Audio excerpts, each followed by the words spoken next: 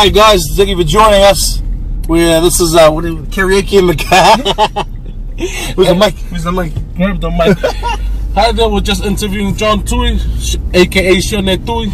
We're just gonna drive around and get some Q&A for the upcoming movie Baron. Is that how you say it? Baron, the legend of Baron Toa. Baron Toa. This journalist needs to do his homework before No. I have done my homework, but I cannot. For some reason, I cannot say the name Baron. It just doesn't roll. Bro, the way I say Baron in the movie is Baron. Baron Toa. I think that'll be better. Baron Toa. Baron Toa. And it's coming out next week. If you get this on the 19th of February. Yeah. So yeah, just going off it, bro, tell us a little bit about the movie, The Legend of Baron Toa. The themes in this movie are universal. I signed up to do it last year, and we shot it last year. And it's the classic tale of, for me, and when I played the character, was the immigrant migration over to New Zealand to find a better life. The character raises children in New Zealand, and what you see in the movie are the pressures of being the son of someone who was successful in his sport, and died when he was young, and then he's under the shadow of carrying his father's name. So for me, when I say it's universal, I think it's a lot of children who were born in other countries, from their parents' effort to immigrate there to find a better life for them. We are, as for myself, just being a better product of where they were when they came here. Yeah. And we had this conversation in the restaurant. Like, we should be at a better stance than our parents when they migrated here. Correct. I'm not telling you what people should do, but I feel, this is my opinion and I own it, that's the pressure of being first generation. I'm a first generation Kiwi of Tongan descent, and I try to be represent success in the eyes of my parents. So you've come off the big movie Hobbs and Shaw. Yeah. That was well done. That was an awesome movie. That again was heavily based on family. Yeah. So is this The Legend of Baron Toa. Baron Toa, sorry. So what are the similarities you have within the two? The family aspect is huge. I think in Hobbs and Shaw, it was nice to see Hobbs' character go back to his roots, and that's where a lot of the pride for the Pacific, for us, who claimed Dwayne Johnson, seeing him take that franchise to Samoa was, for me, a highlight of my career. It was very emotional for me when I saw it. Not only was I honoured to actually play one of his brothers, but also to be able to don the Ia Lava Lava, to hear the Samoan spoken word around me, and seeing Dwayne actually make an effort to touch on that side of his life. Nah, it was definitely mean to take Samoa to the big stage like that. Not that it's already on it, but for people to take a deeper look into the Samoan culture, and for them to show it in such a strong way, and to have Joe and Hawaii in it, who was his own cousin. So the wrestling factor, because those Samoans in the wrestling industry over in America are the pioneers, big pioneers. I grew up in the I was a child in the 80s, late 70s, so when I'd see them on my black and white TV or my dome TV with the old school switches, it was I couldn't believe that I could see my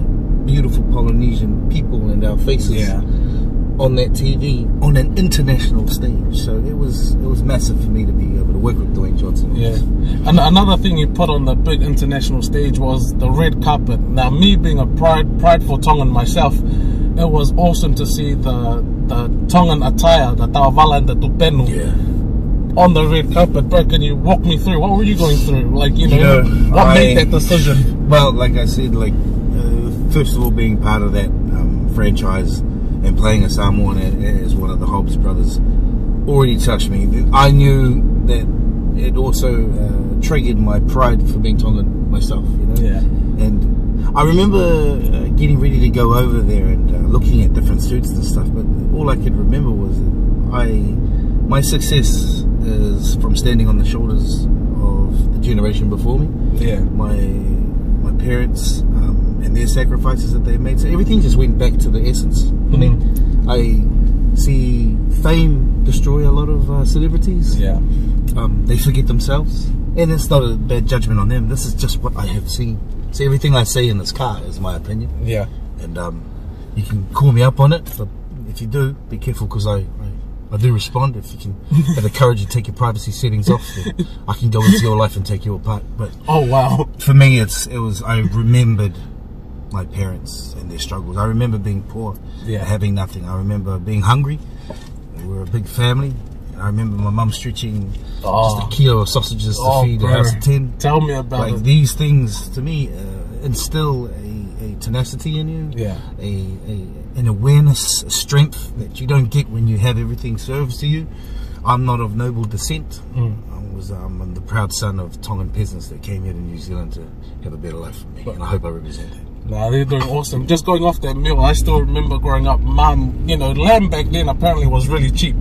But when you had lamb soup, because there were so many mouths to feed, you had so much broth, but only had like 2 And now everything's expensive, like chicken backs, lamb chops, bro, even like, what do they call you? They sell lamb shanks, right? Yeah. But going back to the red carpet, for me, it was to acknowledge my parents that were still alive, to acknowledge the culture that I'm from, that has taught me humility, taught me how to be God-fearing. Yeah.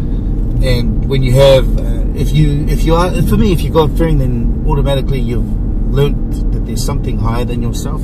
So you go through life being humble. But in saying that, and we were talking about it before, I also want my people to have a voice. Correct. Because there are others out there that take advantage of our humility and like to capitalize on it. And that's part of that business world and this new modern era that we're in. Yeah. So I think it's trying to find the right balance. So for me, wearing that tupeno and ta'uvala on the kapeti was spiritual for me. Yeah.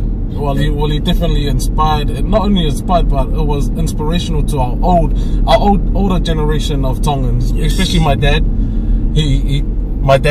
He grew up in the age that he only knows Bruce Lee, Chuck Norris, Rambo. That's the bread and butter. Yeah. Man. And so when he saw Ta'avala and Tupeno on the red carpet, he was like, "Is that a Tongan?" I was like, "Yes, it is." But that's the first Tongan. That was it. For me, I want to inspire the kids who still have nothing. Yeah. And then they know that I'm from that cloth, and that if John Tui can do it, I can do it. And that's the message I want them to have. Yeah. I want them to know that this dude just. See, this is South Auckland, bro. Some dude just walked topless right past us with a massive gash on his forehead, and he's just walking like it's a Saturday morning stroll. Hi to my Kitu Whare, bro. Welcome to South Zone. I want to stop and ask him if he's okay, but the grunt in his face, I think he probably want to have a one out with an actor and make the papers. So, like as John Tui was saying, we are driving around this neighborhood. We're driving around South Auckland. Damn. Nah, man.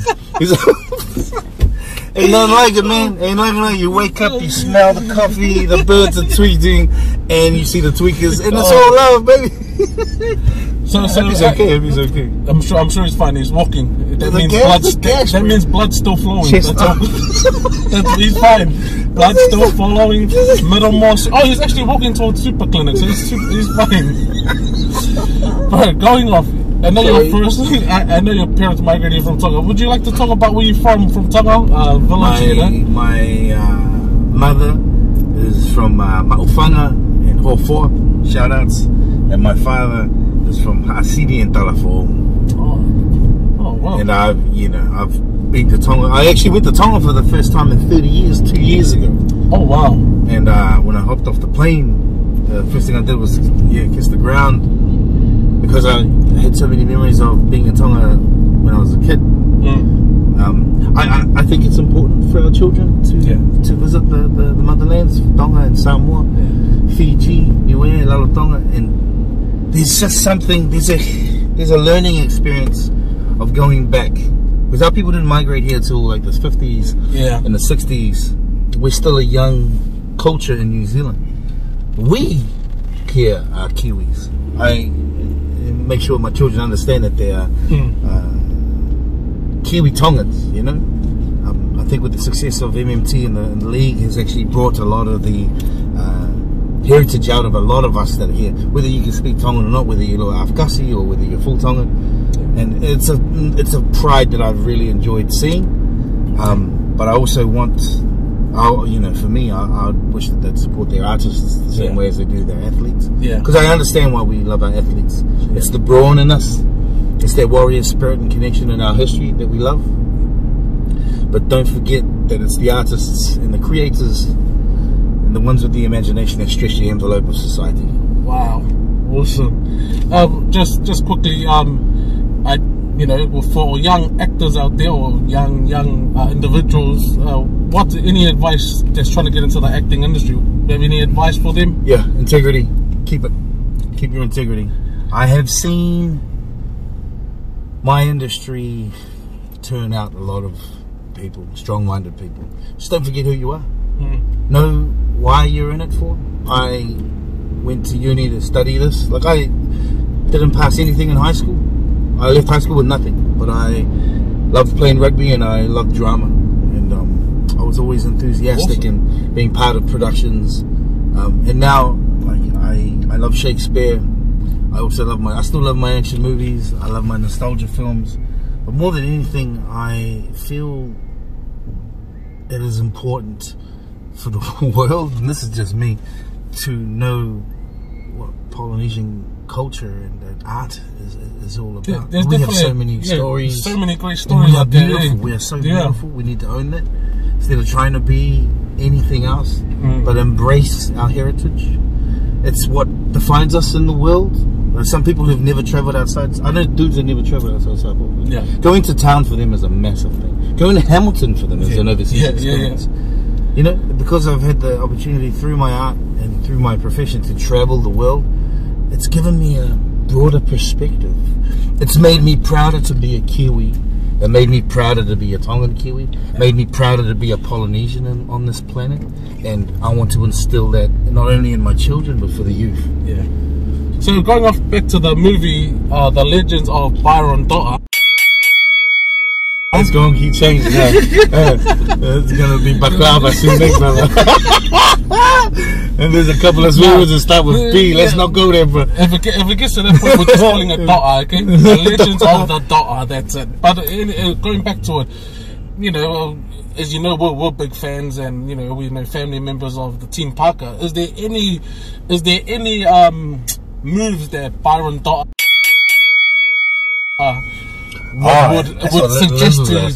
would suggest to just Joe for his next fight coming up? Well, you know what, Joe?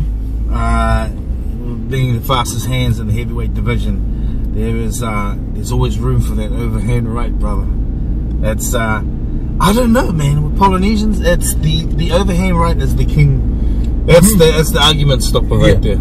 Because it's the strongest. Usually, it's your right-handed, so it's the strongest punch. So your mum is not a straight. Your mother had an over right as well. Oh, brother, I've seen my mum lean into it. Look out of it! Look out of it! So Joe knows what we're talking about. Well, when you watch the movie, there's a scene in there where the Baron, he's had enough of these tinny house dealers, right? So he's the guy, and because he's, everyone knows him as the wrestler. When we did the choreography, and by a great stunt team, shout outs to Andy and Augie, we made the fight more real. I wanted it to be more real. And if you look at, everyone says, he's basing this on King Haku, there's elements in there where obviously the writer John Tui, who wrote the thing, was influenced by it. We can't deny that. Let's not, and one thing I can't stand about some things on social media is people just assuming, judging fully on it and believing their own bullcrap. And they have this freedom to opinionate on it, but we can't turn the camera back on them. For me, I was inspired by King Haku, and I knew that dude, the King Haku could bang. Fita can bang. And that's for me, when I took the character on, when that situation happened where the Baron goes up to the tinny house, calls those dudes out, and then tries to be diplomatic the island way, and then that goes out the window, and then it's hands on. To me, he was like my father, my uncle. This is that Pacific Islander that is just nice until the side of the coin flips. Yeah. You know. And sometimes in life you wish that situations ended like that. And it's like, you know. And for me, I just wanted to show how, you know, some of our men, for as big as they are, they can move. They can move, brother. Eh? And I think it's beautiful. I really love that about. That's my pride of the Pacific. That's why you look at NRL, 40% of the NRL is the Pacific Islands. Yeah. That we're made for that sport. Yeah. Contact sport, bro. Our bone structure density enables us to throw ourselves out. We're big. Our twitch fibers, our muscle mass, it's just like we are prime athletes. We're the Vikings of the Pacific.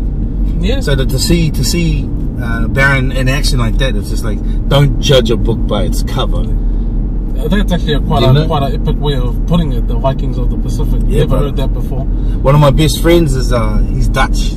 He takes a lot of pride in his people being big. You know, look at the South African rugby teams and stuff. But I'm like, but we have a warrior gene in us that separates. It's very different, bro. You know, when you look. So the Baron for me, the fight sequence, it's the overhand right, bro. It's the sleeper. So if you're listening to this, Joe, you've got recommendations for overhand right if that comes in. Well, bro, you know what it is, bro. You know what it is, Joe. I just keep doing you. Just off topic. I just want to get your view on this because, as you know, you're Kiwi. We're gonna drive past this fellow again. Most likely. That's why I've done the lap. Hopefully, we see the topless guy again. But just going quickly, are you Union or a League man? I grew up Union, but I'm League. My sons play League. I played for Rewa Marlins. Oh, shout out to Rewa Marlins. Shout out to Rewa. And man. There's no hiding in League. I'm not saying it's a better sport. I just love the challenge. Okay. Would you consider yourself a great League player during the Marlin days? Nope. And everybody that played with me would agree. That was brutally honest. I wasn't a good League player. No crap, but I could put a shot on. And I love the argy bargy. I love the challenge, man. I love the being a forward. Just love getting amongst it, man. I'd run it straight, I'll take a hit, and I definitely would give one. I loved putting the shoulder. That's why my two players, Sonny Bill Williams on defense and Steve Matai, bro. Oh, mean. And so I was a one-trick pony. Bro. Like I'll just run my channel, my lines. But when it comes to defense, I was hunting, bro. I'd love to try and put a shot. Wow. But the problem with that is you're marked after that, and every time you take the ball up, your head gets taken off. But there is something to be said about walking off the gridlock, knowing that you emptied the tank, and that's life. Yeah. 40 minutes a half. Yeah. Do you go in soft? And are you tentative, or do you apply yourself 100? Wow. Do you overcome the bully, bro? Do you face it, take your lashes, and get ready for the next week, bro? That's as alpha as it gets. And like what Joe does is, we can all sit there and judge my brother, but I'll tell you what, man, you put the gloves on, go for 1 minute, and you know where your cardiovascular fitness is at. I'm just curious, have you ever had the chance to spar, Joe? Or? Man, I think I told you at the restaurant, we had this little throw of hands, and every time you see like a fighter or a league player, you size them up. Yeah. I'm talking to all the alphas out there, right? Is there a part in you would be like, man, I can do that? I'm training I was doing. My man not loosening the shoulders when he's looking past. I was doing some shrugs. The man was just like doing his thing. Cause Joe's like a real player. That's what I love about him. He's a happy guy, man. He's not serious, bro. So you can't be angry at breakfast. You just woke up. Anyway, eggs on him. So he was just playing around with the shadow boxing, and I was like, oh man, came up close into his range and threw a lazy jab. I put everything in there. But and this dude, like, as I was loading up to fake, the wind of his jabs beat me to throwing a fake, and I was like, oh my god. And then, we're in it now. And he was just throwing these combos, and I'm finding a way, bro, and he's standing like so far away, and I couldn't get him. So my temper and getting my butt kicked didn't work well, so I got the towel. I had a training towel on my shoulder, and I threw it up at him, and he went to catch it, and then I came in with I would have caught him. Yeah, I would have caught him. Hey, whatever it takes, right?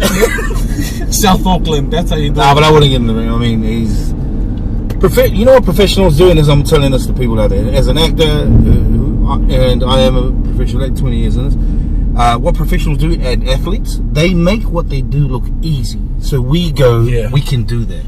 Seriously, that's... So watching a piano player riffing up, and no one knows how long it took for that piano player to hit that last note, getting those fingers up that piano. Training, that it looks easy. And they fool us into thinking that we can actually do that. They fool us. So for me, in my field, I'm an athlete in my field. So yeah, I encourage you to come into this. Otherwise, just stick with TikTok and all your Instagram posts. Oh wow! But just be humble out there, and just know that your grandchildren are going to watch the content of your stuff that you put out there. And keep integrity. Like I say, a lot of people want to come into my industry and be big movie stars and stuff, and they give it a time limit. They get their feelings hurt, and then they walk out of there. They go do something else with their life. So my only thing would be, keep your integrity, know who you are, and lead with love, man. Just don't be a dick. Before we wrap it up, I just want to ask, this is my own question I've chucked in here. Holden or Ford? Holden. Oh, brother, shake the hand. Shake the hand. Holden. That's when you know. If I was an American, Ford. It's good you're honest, because we're out of gas, and I'm just gonna drop you off on the side here. So, well, you want to see me walking topless on the stage with my head? What a sad. You can also walk topless with the other guy. Oh no, but thank you so much. Thank you for tuning in. This is John Tui. Make sure you go out and watch the Legends of Baron Toa coming out. Honestly, on Wednesday.